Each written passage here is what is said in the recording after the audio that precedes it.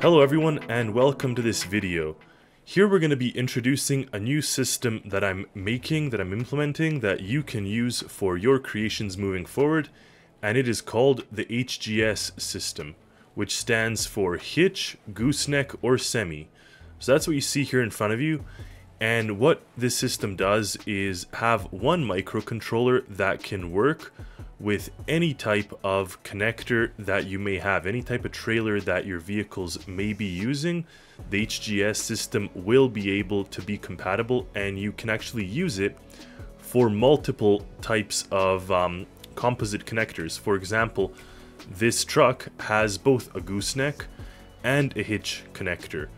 This truck only has a hitch connector, and this one only has the semi-truck style connector, but I do have a semi-truck that also has a hitch connector in case you are towing that type of trailer as well. So this type of microcontroller, or this system, is intended to be fully compatible and modular in a sense that you can have it work on any type of trailer that you may have, as of course the hitch, the gooseneck, or a semi-type trailer. Now also another fun thing is it is actually compatible with my eBoost system, so I'm going to rename this the HGS eBoost, and pretty much what that system does is it gives, if your truck is equipped with eBoost, then your trailer will actually be able to use the motors that it has in the axle to give it a little boost. Now of course it does drain your battery, but the idea behind it is that if you have your eBoost, you can actually pull a very heavy load up a hill even if your truck is otherwise struggling or under-equipped. So here you see trailer eBoost, and then if you turn this on, it says if equipped, meaning if your trailer is equipped with it, then you can go ahead and use it. So here you see HGS4 eBoost equipped. Of course, these two trailers don't have eBoost, but that doesn't stop you from towing them with this truck. For example, you could tow the gooseneck trailer as well. As many of you hopefully know, we released the OMA dock and marina, and hopefully you all are enjoying it. Whenever we release a big creation like this, there's always a bit of housekeeping that has to be done in the background to make other creations that I made throughout the years compatible and work with it properly. So a big one for this marina was the trailers and truck configurations. So as you know, we released a couple of vehicles, but one thing that I've really needed now to update based on a lot of things are the trailers and the boat compatibility. So what you have is a system that uses pretty much a modular style controller where you can have both semi-trucks and gooseneck trailers and hitch style trailers attached all in one. So with this microcontroller, it's something that I found is super useful and I'm quite proud of, to be honest. And that's what we're going to take a look at and show you in this video. What the HGS system consists of are two microcontrollers, one that goes in the truck, and it's designated with the arrow here pointing at the truck, and the other system is going on the trailer here, and it's designated with this arrow pointing at the trailer. So you have to have both of these controllers on your vehicle in order for it to work properly. All of my vehicles are equipped with these controllers, and I'll show you that in a bit, how to connect them and how to make them all work. But a basic rundown of these microcontrollers are as follows. You'll start with your tow vehicle, and on your tow vehicle you'll either have your gooseneck connector or your trailer hitch connector or the semi-truck connector.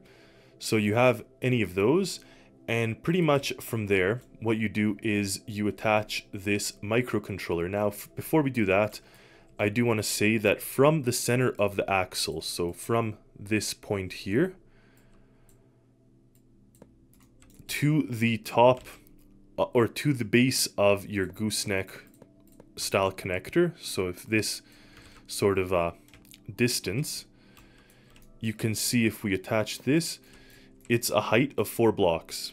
So we have 4 blocks connection, or 4 block height to get from the middle of your axle to where your connector is here, but not the top of the connector. So that is one thing to keep in mind. And then for the hitch style, I tend to just put the hitch in the same location as the axle. So that's on both of these. You'll just put the hitch in line with the axle, and that pretty much enables a more or less universal style connection. Now we do know that semi trucks and especially some vehicles have just bigger wheels. So in that case, the semi is only 3 blocks apart.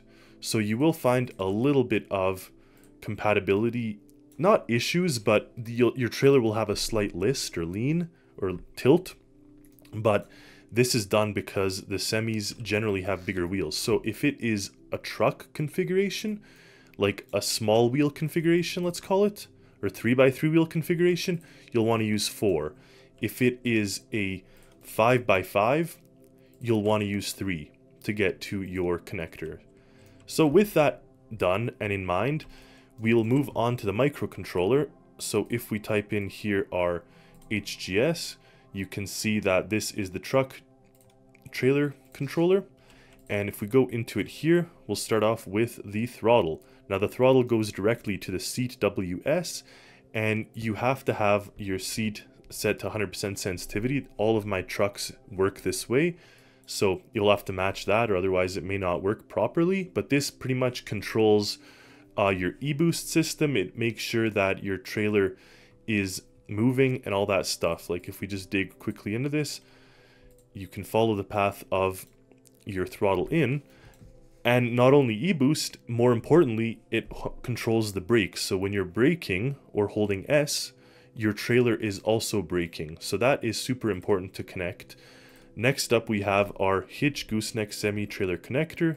I'm just holding control here, and I'm going to attach it to both the gooseneck and the hitch connector. The next one is the handbrake.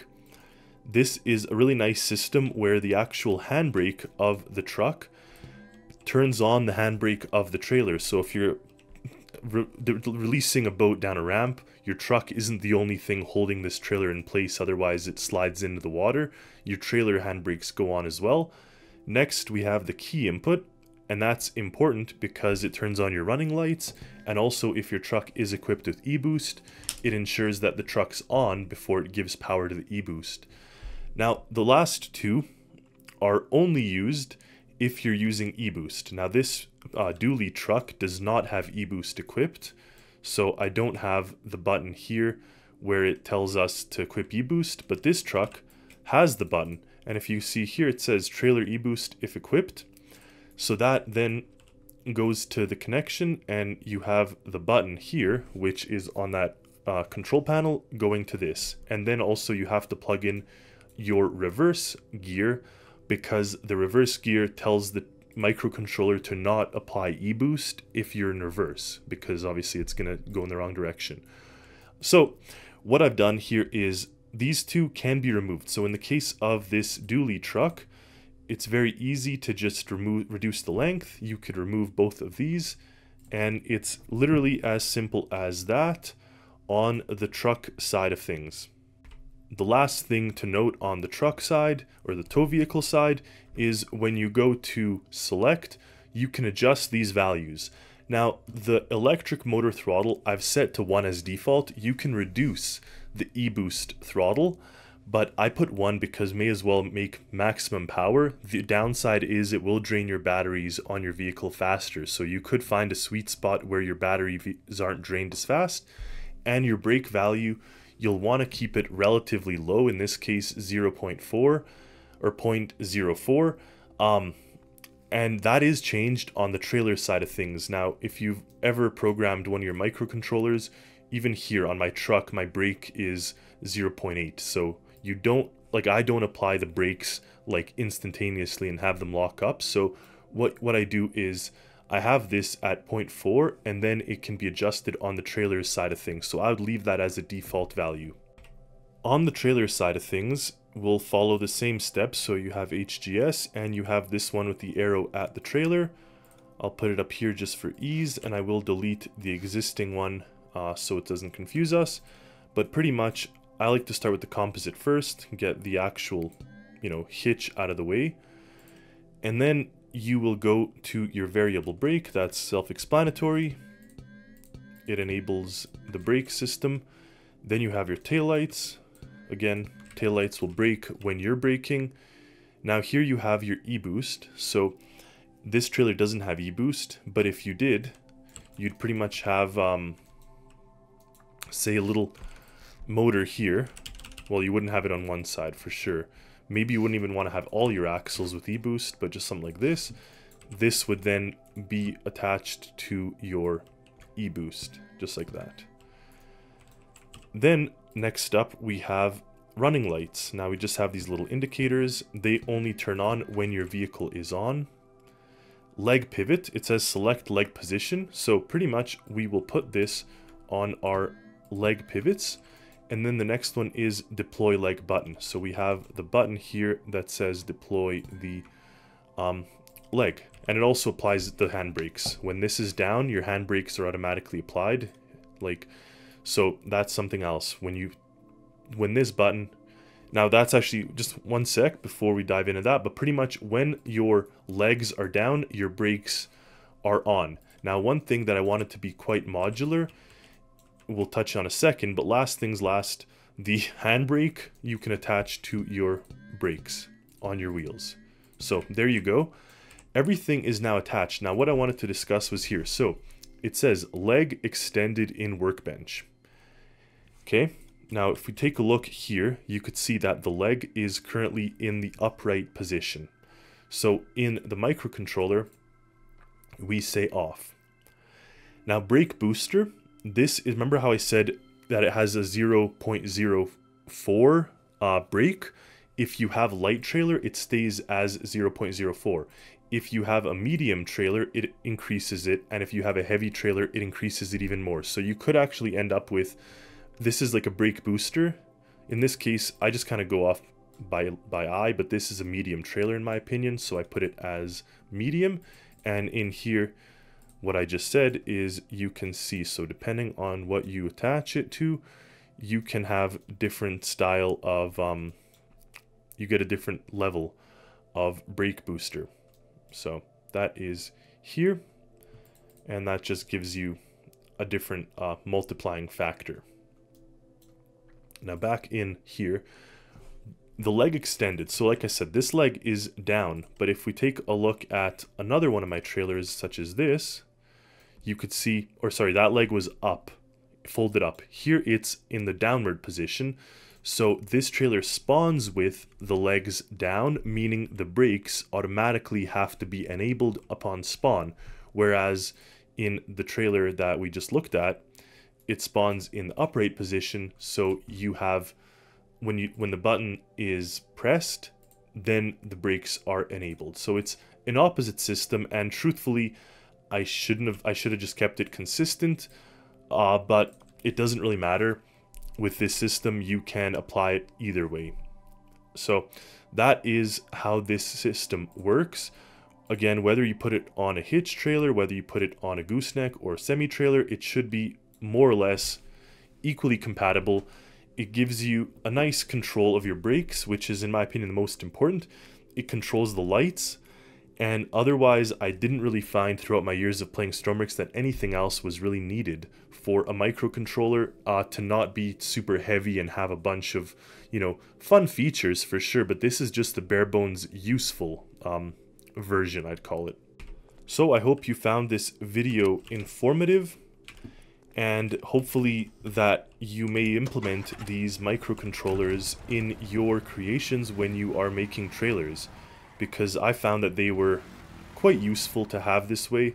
And now you have a nice modular system that will work no matter what type of trailer that you may be using. I just like the fact that this game lets us develop kind of multi-vehicle bodies and stuff like this, so it's always fun to supplement that with things like this. So thank you all for watching. Stay tuned for more creations, for more content, and as always, happy Stormworksing, everyone.